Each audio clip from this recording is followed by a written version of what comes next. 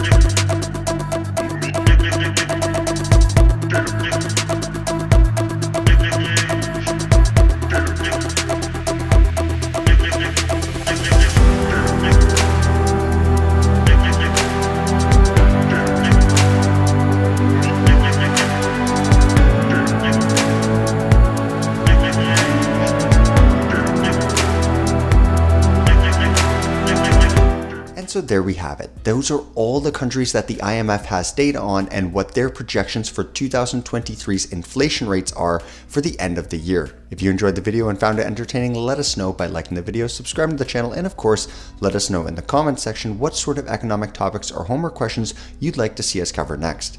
Thanks for watching this video, and we'll catch you in the next.